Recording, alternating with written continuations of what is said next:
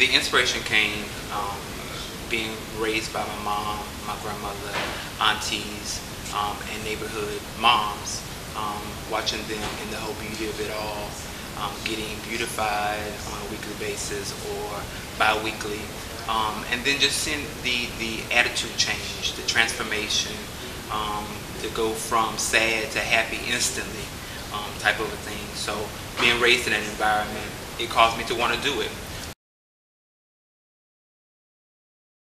I went to school in '93, so I've been in the industry for 18 years now.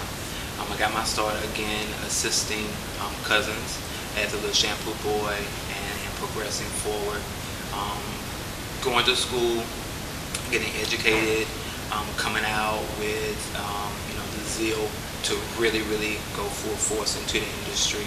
And even to this day, I find myself wanting to do more and go further, educate myself, license myself, keep my license together.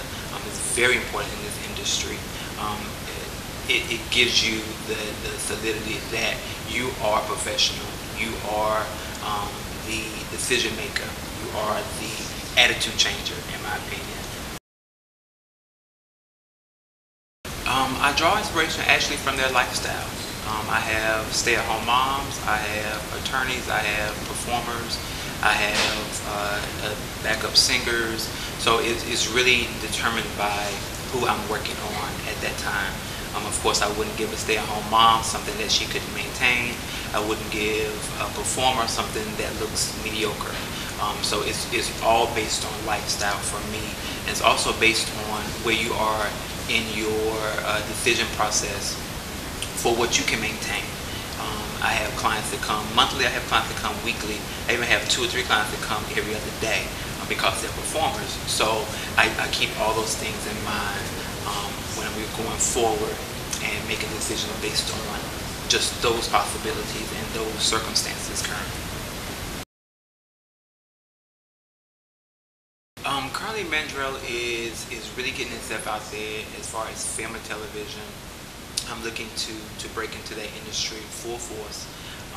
I have a vision and a goal in mind for the next 3 years to be that go-to guy when it comes to production, when it comes to interviews, when it comes to red carpet events, that sort of thing.